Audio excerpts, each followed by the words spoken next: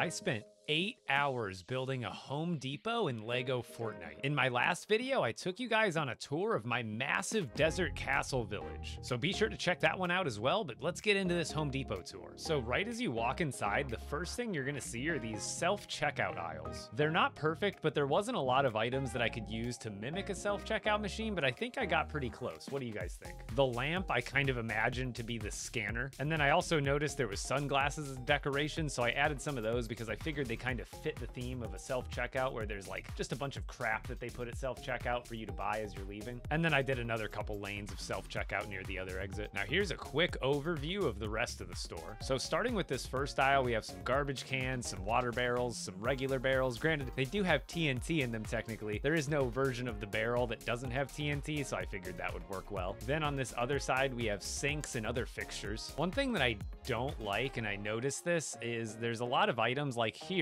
This is under surfaces, and there's a section for sinks. But then if you go over to plumbing, there's also this sink under sinks. So I wish some of the items were consolidated better. Then coming around to the next aisle, we have some more plumbing like toilets and the bathtubs. Moving on to the next aisle, we have some furniture and cabinet type items. And then one thing I forgot to mention is that the top of each aisle, I have some pallets or just big boxes, and they're meant to look like pallets. Moving on to the next aisle, we have some more furniture, mostly sofas and chairs and coffee tables. The next aisle is probably my favorite. Not only does it have some more furniture, but it has the very beautiful lighting aisle. I tried to mimic the look and kind of vibe of a real Home Depot lighting aisle, and I think I hit the mark pretty well. In the next aisle, we have some storage and other shelving units. All right, the aisle furthest to the right is the doors and windows aisle. So it's kind of like, not exactly like Home Depot, but essentially I've got a lot of different doors and windows on display. So you would essentially be able to come into the store and see the different options available and order the one you wanted. So that was all the vertical aisles, and then there's essentially two horizontal aisles here in the back next. So moving along back here, we have mostly food related items like ovens, grills, and then the grain mill I think fit in there pretty well.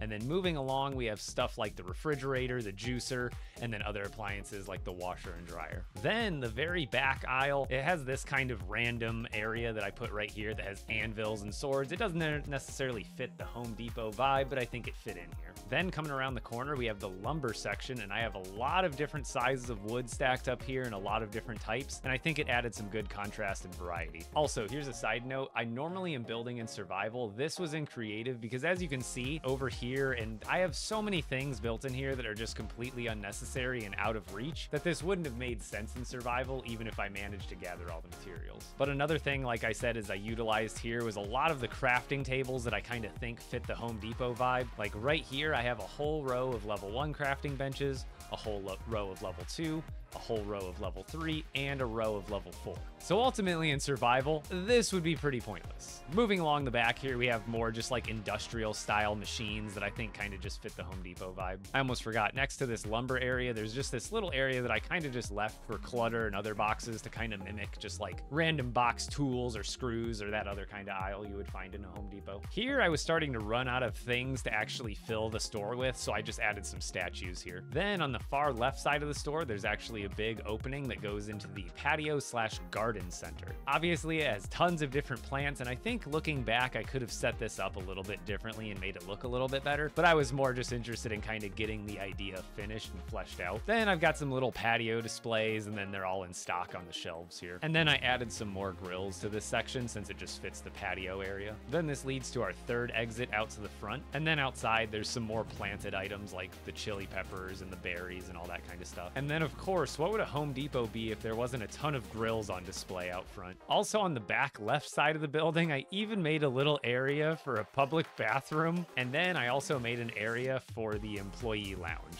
All right, that'll wrap it up for the Lego Home Depot tour here. Like I said, be sure to check out my last video of the gigantic desert castle village that I built. It took me 30 hours to build, and I did it all on stream. Not in one stream, but I did it all in separate streams over the course of like a week. Also, be sure to watch out for my next video because I'm almost done with my Shogun Palace Frostlands village, and that thing is insane.